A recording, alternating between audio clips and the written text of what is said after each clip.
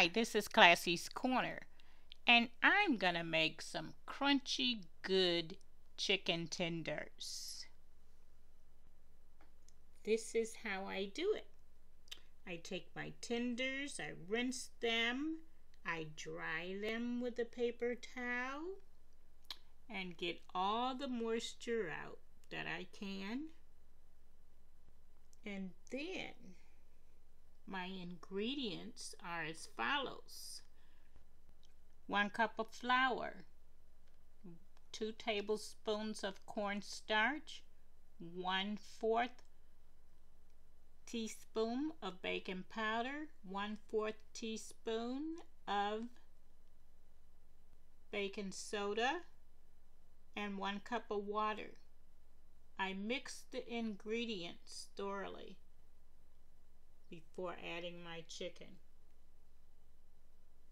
I love garlic and pepper seasoning on it. Tastes very good. And I mix in my chicken in it, and cover it thoroughly. Then I fry it until it's golden brown. Looks so good. That's the golden brown you want. And if you want, you can take it and put it in the oven after you finish, or you can just lay it on a paper towel pan, and then